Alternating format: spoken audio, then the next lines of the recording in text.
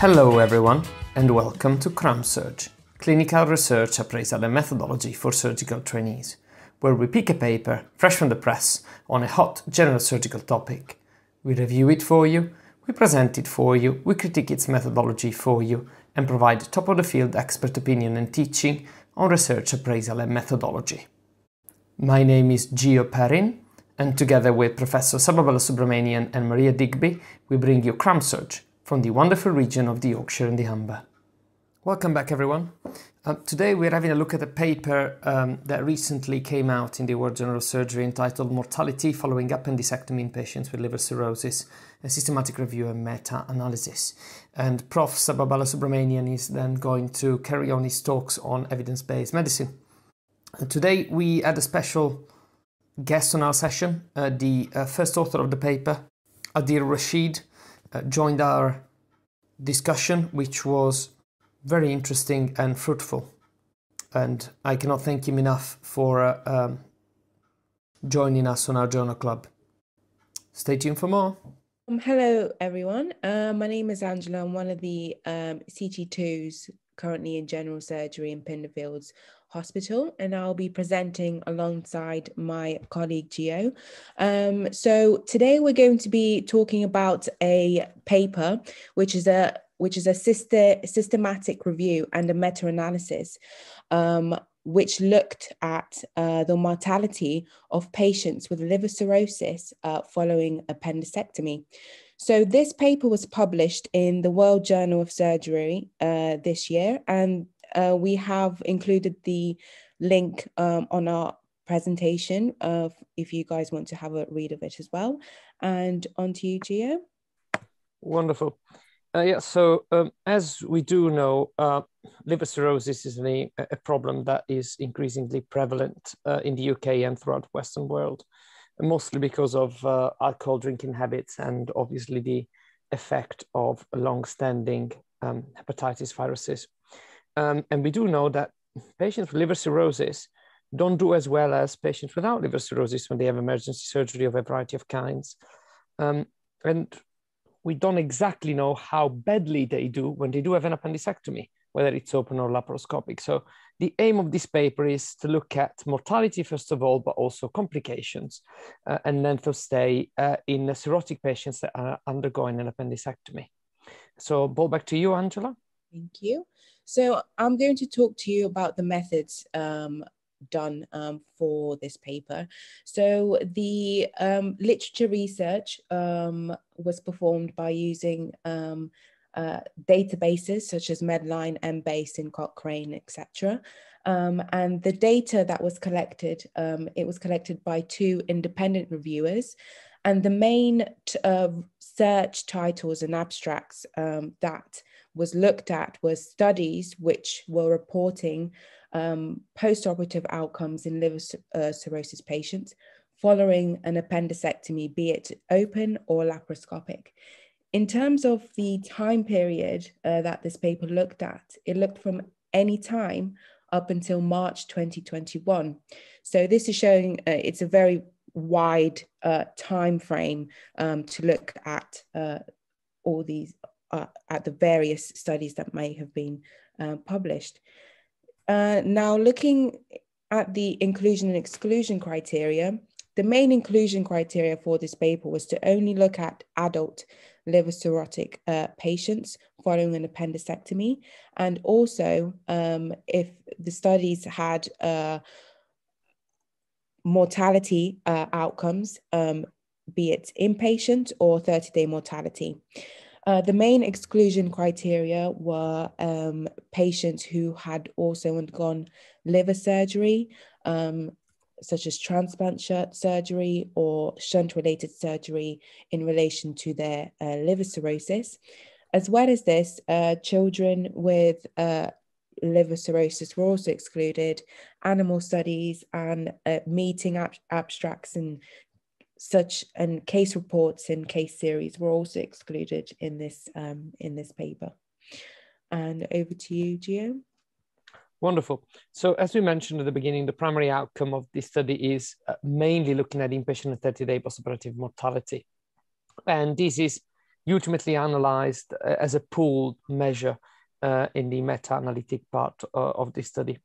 Secondary outcomes that the authors looked at are hospital length of stay and postoperative complications, which include a variety of them, from procedure-specific complications to complications such as pneumonias.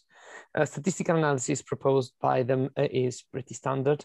They looked at statistical heterogeneity using I-squared statistics, and they do touch on clinical heterogeneity, which, as you can probably assume, is a significant issue with studies published about this particular topic.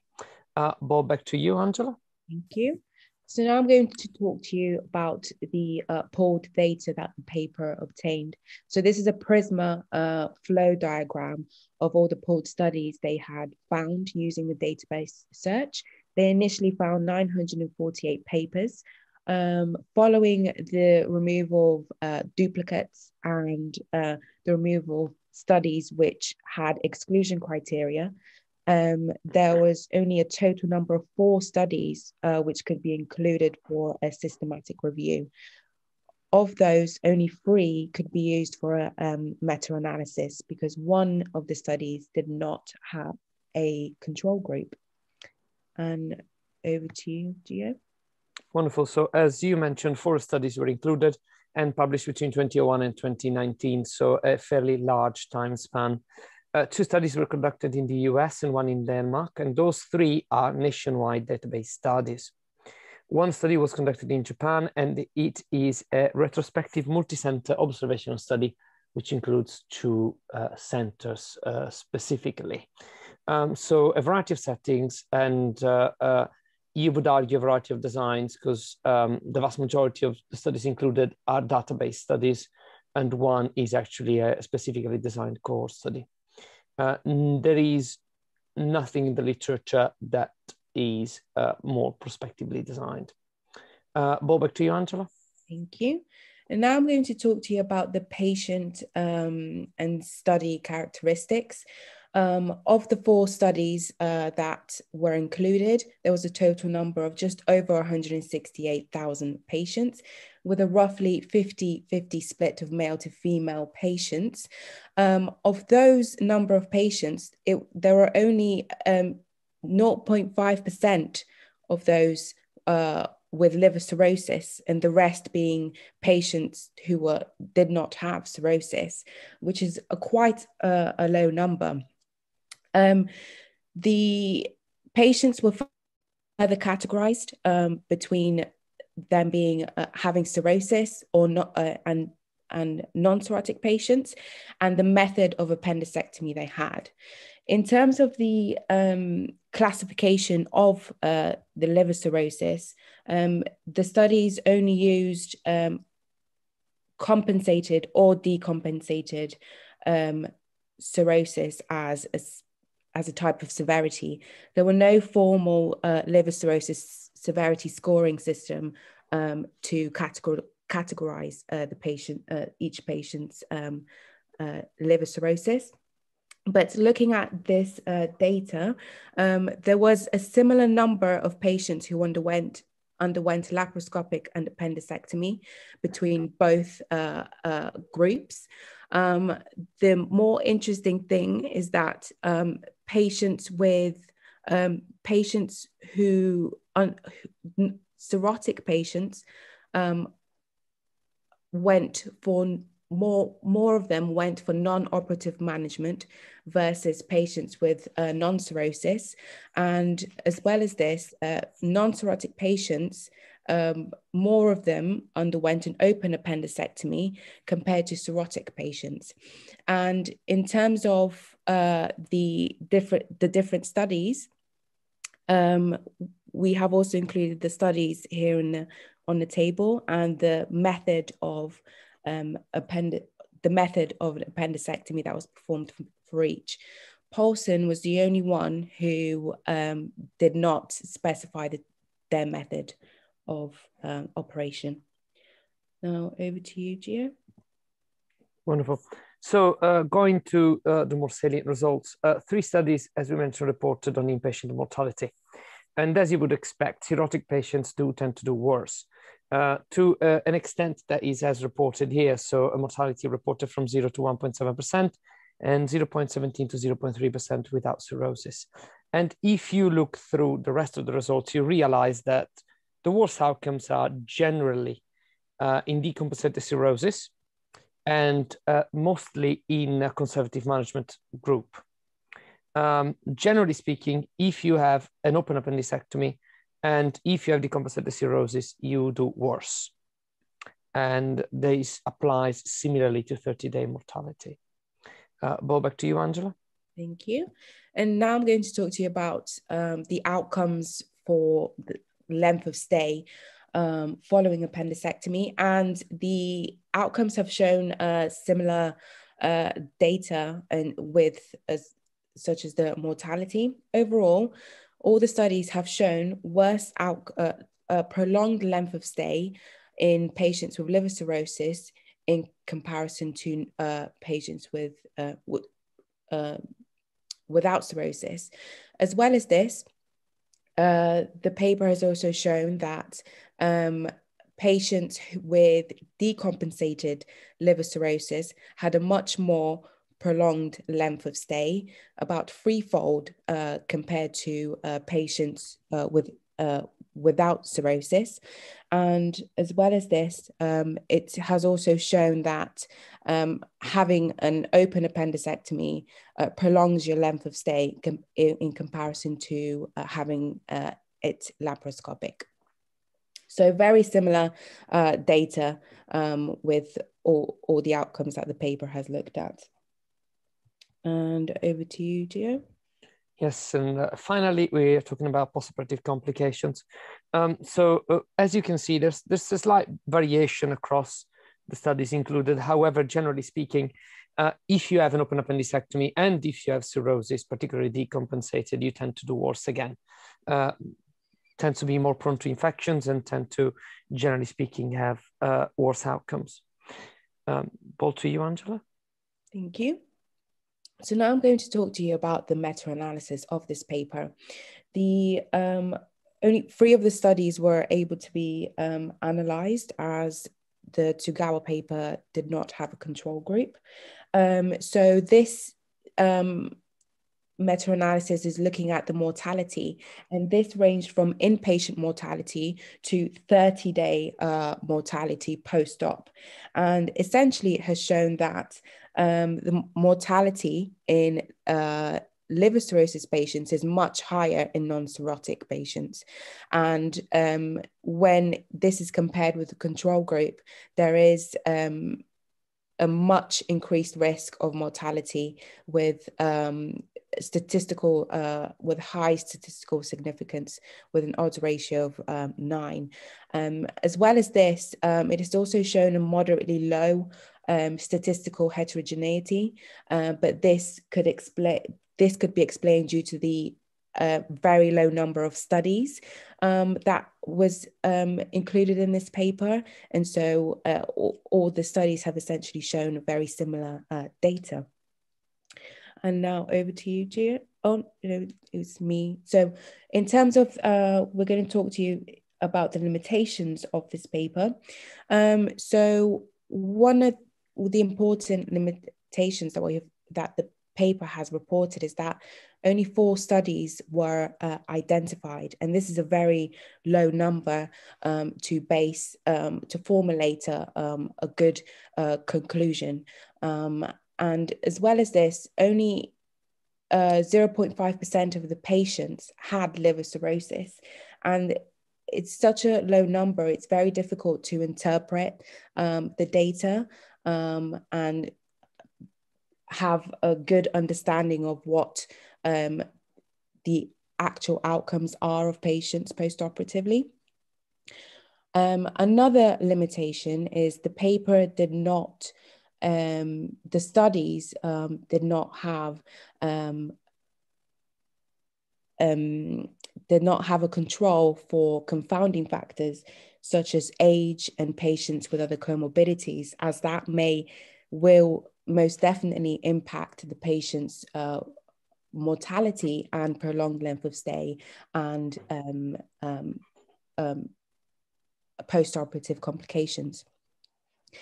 And as well as this, there's also a lack of information when it comes to reporting the severity of the patient's appendicitis. Was it uncomplicated or was it perforated? Because that will implicate the mortality risk and complications post-op.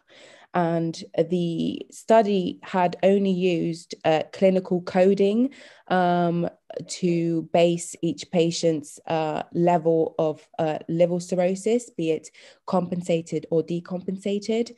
There was no formal use of severity scoring like a child Pew scoring for liver cirrhosis.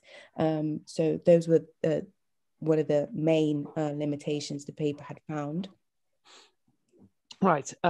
We just wanted to touch a few other points that we picked up discussing the paper. Now, the authors do pull together two mortality measures in patients in 30 days. And looking at the amount of data out there, they really don't have another choice. However, it is reasonably well known, at least, that the increased mortality risk for cirrhotic patients undergoing an emergency surgical operation tend to persist even after discharge and up to 30 days. And if you look at the data from the papers included, the highest mortality rate, if I'm not mistaken, is from the paper that includes data up to 30 days.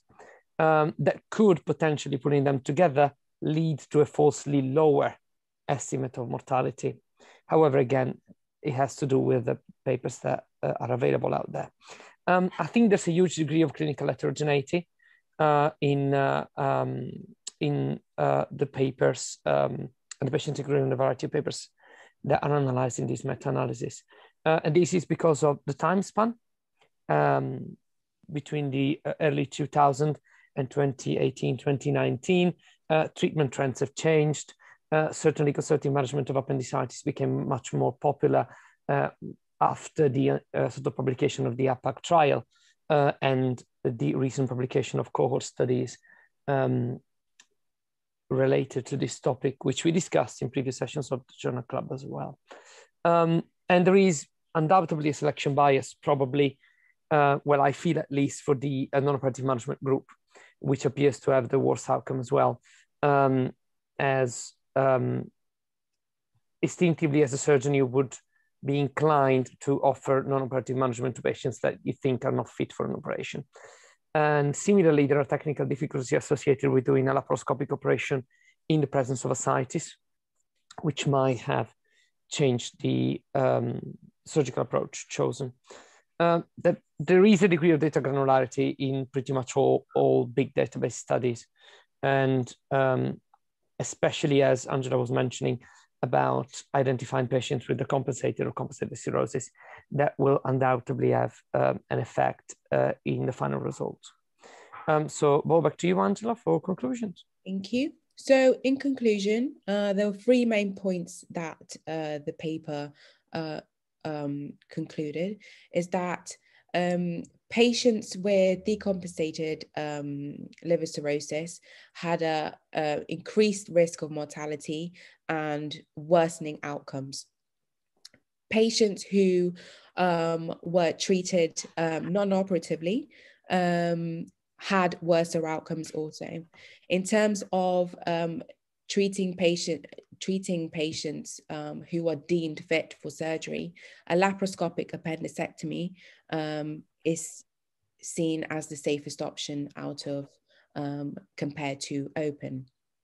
But overall, the quality of data is very limited because there are only 4 studies were used, and the patients with liver cirrhosis that were looked at was a very, very small sample size. So the overall conclusion was essentially open to interpretation because it's very difficult to formulate a formal conclusion, as the patients with liver cirrhosis, it's all essentially kind of based on their clinical presentation and the severity of their condition. So it is difficult to say whether one treatment option is better than the other. But so yeah, that was the overall conclusion of the paper. A brief summary about the discussion we had during the session concerning the paper. First of all, we reiterated a few points, again, with Adil Rashid, first author of the paper, particularly concerning the difficulties they encountered putting together this meta-analysis given the low level of evidence available out there. And we all agree that the main issue is really that the quality of the papers available in the literature is severely limited. There's a couple of additional points we touched on, particularly regarding the methods. Our main concern relates to the inclusion of what is a case control study, together with 3 cohort studies in the systematic review and in the meta-analytic part of this research. Including case control studies together with cohort studies can be problematic, particularly when approaching a meta-analysis, as cohort studies tend to create a rather artificial condition where the epidemiology of a condition, in this particular case liver cirrhosis, is matched with healthy controls. And I will encourage you to look at our episode on study designs to get a bit more about that. A further point that we touched on, which we feel was very relevant, relates to the conclusions of this paper. The authors conclude by saying that the laparoscopic approach might be safer in cirrhotic patients. We do feel that this is a little bit of a leap, and that the data available from the literature probably doesn't, given granularity and inclusion biases affecting the study inclusion and meta-analysis, to reach such conclusion. And what the authors propose as a conclusion is obviously a possible interpretation of the data available, but again, a possible interpretation, not the only one out there. Particularly, both myself and my presenter colleague felt that the results can significantly be affected, particularly by selection bias, particularly concerning the choice of non-operative management, which is probably associated with the level of fitness of the patient, as well as the choice of open appendicectomy versus laparoscopic appendicectomy, particularly in presence of ascites. I'll leave you now to the presentation of Professor Saba on evidence-based medicine, and particularly researching evidence. Thank you. We are doing a series on introduction to evidence-based medicine, right? And therefore, this is a continuation of that series. And this talk is going to be focusing on acquiring evidence. So acquiring evidence falls under the second stage, or step 2 in the practice of evidence-based medicine. You've heard from me before that there are 5 steps, or you're probably aware of this, and they include asking the right clinical question, acquiring the evidence, and then appraising and interpreting the evidence, applying it to your practice, and then assessing or evaluating the whole process, right? So those are the 5 steps of EBM, and we're going to talk a little bit about acquiring evidence. Now, why would you need to acquire evidence? So you might need to acquire evidence when you wanted to understand a topic better, you wanted to understand the background of a clinical condition or an operation or a complication, right? So you can improve your understanding. So as a trainee, you might see a patient, let's say, with abdominal pain due to a rare condition called porphyria, and you know nothing about porphyria, so you wanted to read about it. For the rest of this talk, I'm going to be looking at a problem from a thyroid cancer perspective, and I'm going to be talking about doing sentinel neck dissections in thyroid cancer, and therefore that'll be my example. So if you've not come across sentinel neck dissection before and you've assisted your consultant, you want to know what a sentinel neck dissection is, what's its role in thyroid cancer. So therefore you would like an overview of this particular topic, right? So this kind of question falls under the category of what we call background questions, as opposed to another kind of question that falls under the category of foreground questions. So there you have a specific clinical question. You have observed, for example, the surgeon using drains in the neck after doing a sentinel neck dissection, and then there's been some controversy, and another surgeon in the firm says there's not much point putting drains in, and therefore you want to look into whether a drain is of value in a sentinel neck dissection. So these kind of questions will aid your clinical decision making. You might even want to perform a systematic review on this particular controversy of whether to put drain in following a sentinel neck dissection. Okay, so a typical foreground question in this kind of scenario would be, should a drain be used after sentinel neck dissection in thyroid cancer surgery?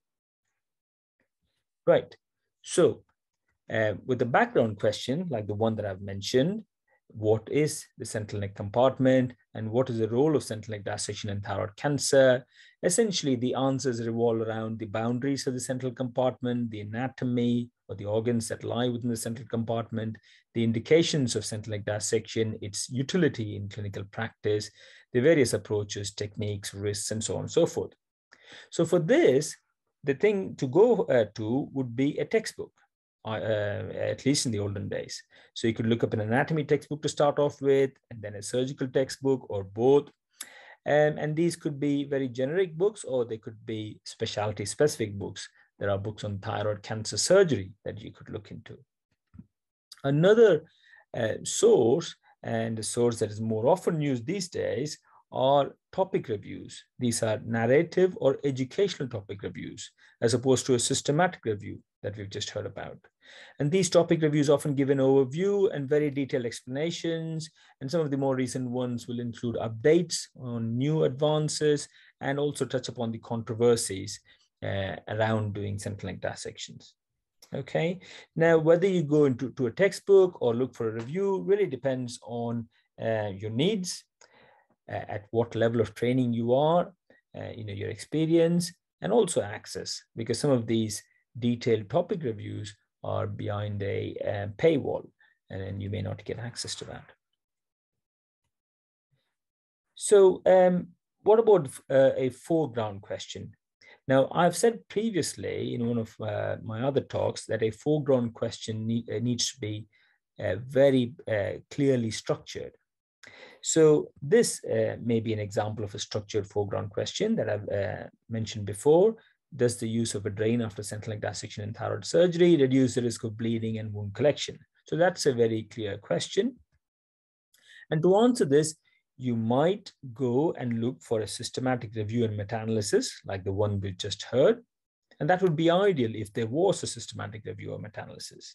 Often there isn't. And then you are left with looking at primary research articles, good quality primary research articles that specifically focus on this particular question.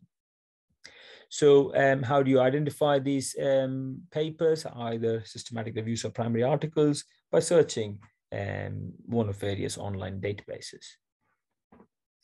Now, when you're doing literature searching and you want to read about literature searching, now, if you have to do a search to conduct a very comprehensive systematic review, or to write a clinical practice guideline for a society, for example, they can be quite complex. And some of these comprehensive searches, such as those done for systematic reviews for complex interventions, might require specialist skills and experience. And you've got information specialists that actually will do the searching for a systematic reviewer. However, what we need to do as practicing clinicians is do some very simple searches, some very practical, searches to address practical questions. And we can effectively search literature using some really straightforward techniques, which with practice we can improve upon and improve the efficiency of our searches and their usefulness as well. So that's what we're going to be looking at. Now, there are various search techniques, and whenever there are various methods to address a problem, you can conclude that there's no one optimum way. Yeah, and what method you choose really depends on precisely what your needs are, the time you've got, whether you've got any additional money to pay for some papers, and then the overall feasibility. I would say that these methods are all complementary. So there's no one perfect method, like I said. These are not mutually exclusive. And I'm going to mention a few techniques and then just very briefly discuss that in the context of sentinel neck dissection in thyroid cancer surgery. So one of the most basic techniques is what we call basic searching, where you do a really quick search to find a couple of good articles that you can then read about overnight and then go and talk to your boss the next day. That'll help you improve understanding of the topic. And to do that, you just need a couple of key phrases: sentinel neck dissection and thyroid cancer, and you might put that in PubMed or Google and see if you can get a couple of good articles fairly quickly. Another thing, another technique that is often used is called berry picking, where following a basic search, you scan the searches to pick up some articles of interest. And this may be based on some certain specific features. It may be that you find an article written by an author you know, like maybe Gio Perrin, and you know that Gio Perrin is writes very well, so you can just pick up the articles that he's written. Or you might focus your attention on a particular technique of sentinel neck dissection, and then explore that technique a bit further and look at similar articles on that specific technique. So clearly, berry picking is very subjective. It is completely based on your needs and your interest. You can use it to explore topics that you're not familiar at all with. Another technique in this regard is something called pearl growing. You may have heard of this. So essentially, you start off with a very focused, precise search to find a paper, an index paper, which is the pearl.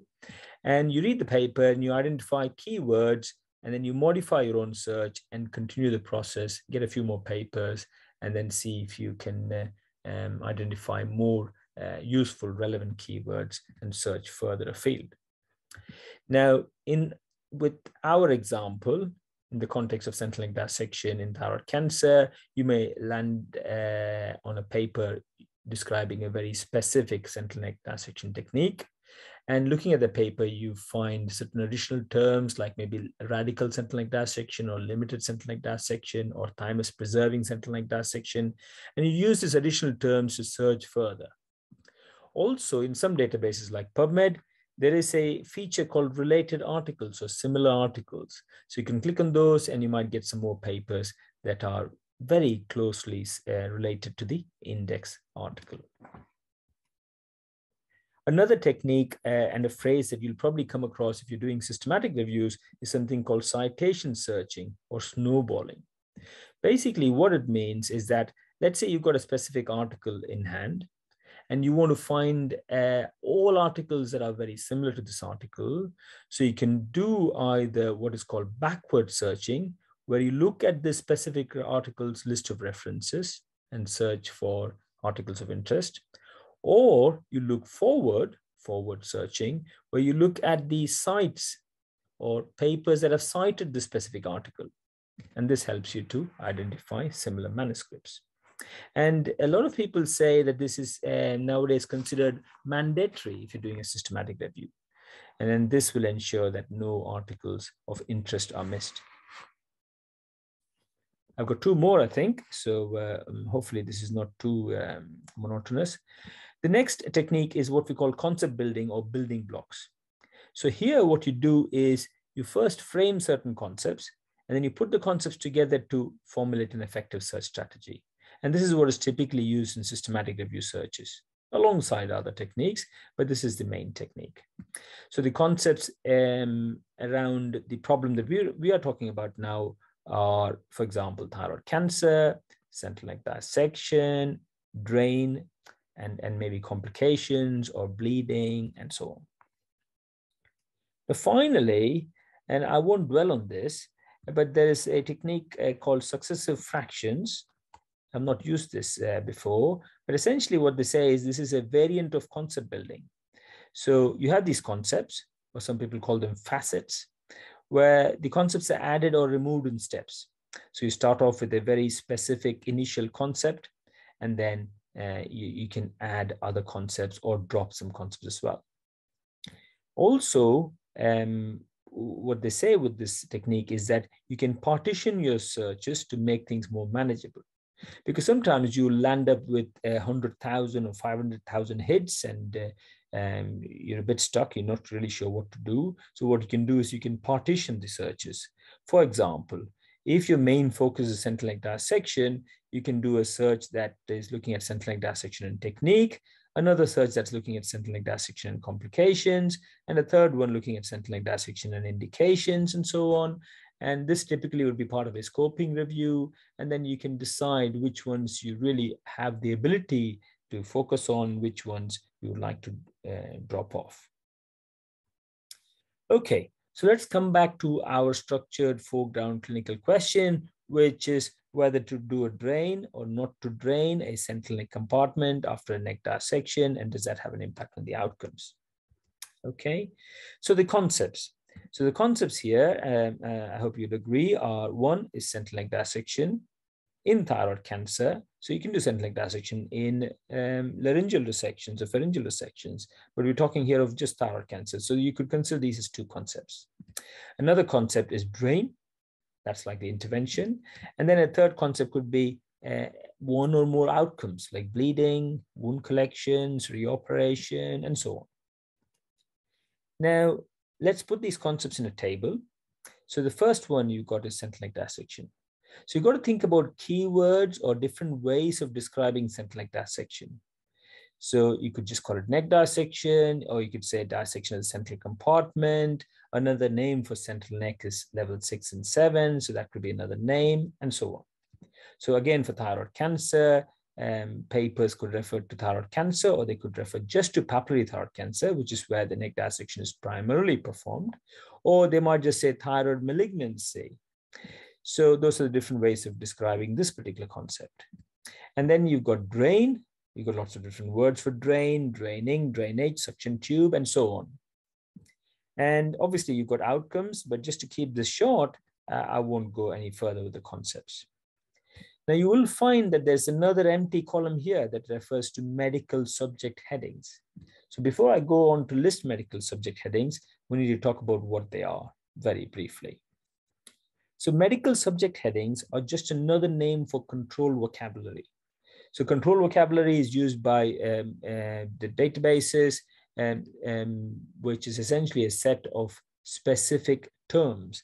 And they're simply called MESH in PubMed. That's all it is. Medical subject headings is just another name for control vocabulary. So essentially, it refers to a single specific concept that encompasses multiple different terms, right? For example, if you're talking about neck dissection, then you might mean radical neck dissection, lymph node dissection, block dissection. So essentially what the database will do is say, fine, we'll have just one phrase, and that'll be part of our control vocabulary. And any other of these phrases will all slot into this one phrase. Okay, so if you have an article in these databases, every article will be tagged by a number of mesh headings.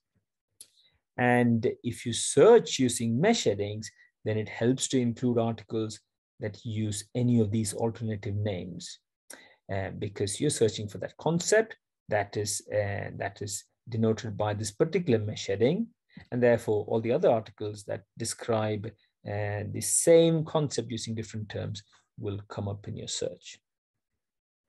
Okay, let's just do a quick example using the concept of central neck dissection. So let's go into the NLM NIH website very briefly, and then there is the database mesh. And if you want to look at central neck dissection, you write central neck dissection and then see whether this is actually a mesh. Central neck dissection is not a mesh because it says no item found. So then what you know is that central neck dissection is not coded for as a medical subject heading. So if you want to try neck dissection, yeah, you get neck dissection as a mesh concept. So they give you the meaning of that particular mesh.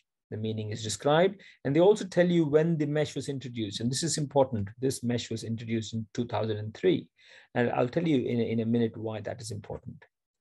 If you then go down, you will find that neck dissection is in the hierarchy of, in this particular hierarchy. So it comes under lymph node excision in one of the trees, and then it comes under otorhinolaryngologic surgical procedures in another mesh tree. Okay, so you could put that mesh into the PubMed search builder, and then you can search PubMed if you want, right? So you got more than 8,000 articles on neck dissection as a mesh heading. So let's go back to our discussion. So we found that central neck dissection is not a mesh term, so we used neck dissection instead. But obviously, you do not want articles on selective neck dissections and lateral neck dissections and so on. So you want articles on central. So you add central or level 6 or level 7 and so on to the mesh term using what we call Boolean operators. So you've probably all heard of Boolean operators. There are 3 basic ones: and, or, and not. The word Boolean really is after a guy called George Boole, who's a mathematician. So there's nothing more to it than that. And so you can use these operators to combine mesh words with keywords or multiple keywords. Just remember that if you use Boolean operators, you've got to keep in mind that the operator and takes precedence. That's the primary operator. And always when you're searching in various search engines, just remember to write Boolean operators in all caps. Okay, now going back to mesh headings for a second. Now, although mesh headings are really useful, you've got to be aware of some limitations. So the first one is that you may not have mesh for all of the concepts that you are interested in. For example, for central neck dissection, there is no mesh term. The other problem is recent articles may not have been meshed or mesh indexed. So if you've got an article in the last few months, they wouldn't have had the time to index it and allocate mesh categories. The last problem is that mesh terms are added on a regular basis to Medline, PubMed. So if your mesh term has only been added in the last 5 years, for example, then the articles that relate to this concept from 5 years ago will not be retrieved, because the mesh terms do not apply to articles published before they were introduced. So no one's going back retrospectively and tagging all the articles in history. Okay, so we've talked about mesh heading, and we come back to this table where we've got the concepts listed in this column on the left. We've got the keywords in the middle, and then I've put down the mesh headings for the various concepts. So for central neck dissection, I've got just neck dissection as a mesh heading, so that is not sufficient. So I'll have to combine that with some keywords. And then for thyroid cancer, I've got a mesh heading. And for drain, I've got a mesh heading called drainage. Okay. Now, the next step is to combine the keywords in the mesh to formulate the search strategy to then go on to search. Okay. Before we do that, we need to talk about a few more terminologies. So first one is Boolean operators, and, or, and not. We've already talked about this, so I won't dwell on it. The second terminology is what we call truncation. Now, truncation is something that you adopt for keywords where you simply add a symbol, asterisk in PubMed, to search for various variations in the keyword. For example, with drain, if you write drain asterisk, the PubMed will search for drains, draining, drainage, and so on. PubMed needs at least 4 characters to truncate, and then it'll search for the first 600 variations, which is much more than you will ever need. The other terminologies to know about is something called quotes and parentheses. Now, if you put something within quotes, you could put a series of words within quotes, and then the database will search for that exact phrase within the quotes. So that's quite useful. For example, central neck dissection. So it will only search for papers where the full phrase is included in that order. Parenthesis, or within brackets, is used for nesting. And I'll explain what nesting is. So nesting helps bring together keywords and concepts to then form your final search strategy. And this nesting is done using parentheses. So for example, if you wanted to search for central neck dissection, you know that you've got neck dissection as a mesh word, and then you're adding central or level 6 or level 7. And just in case you're not familiar, level 6 and level 7 are parts of the central compartment of the neck. So you pull these together with the Boolean operator or, and then you combine this with the neck dissection as a mesh heading and use the Boolean operator and you've got the use of parentheses to nest the various phrases, the various keywords together. Then you've got field tags. This is something I don't tend to use at all, but if you wanted to limit your search to specific fields of a citation, and let's say you get 100,000 articles and you don't have the time to go through all of those, then you can specify that you only want to include those keywords if they are within the title or within the title or abstract, or you could say if they're anywhere in the text. So these are tags without which all the fields of a citation will be searched. If you tag it to a specific field, then only that specific field will be searched. Okay, so yeah. So you come back to this table. Now the concepts are still there. And now you've got the strategy for each of these concepts. So for central neck dissection, you've got a strategy that combines certain keywords with the Boolean operator or alongside the neck dissection as a mesh heading, and that's combined with and. Then for thyroid cancer, you've got thyroid neoplasms. And for drain, you've got either drain with asterisks or drainage as a mesh heading. Now, obviously, you can change this. You can try different kinds of strategies and see what kind of results you get. So I combined these strategies for the 3 different concepts and put them in PubMed, and I got about 33 articles. Okay, and then I'll look at the 33 articles and see, and I might just read a few that seem good quality, and hopefully that'll answer my question. We've got to remember that these search processes are or should be iterative. So you've got to be able to go back and modify the search, make some amendments, minor or major, and you can do that by either adding concepts or keywords or field tags or limits, and you can limit this by period or language and so on and so forth, right?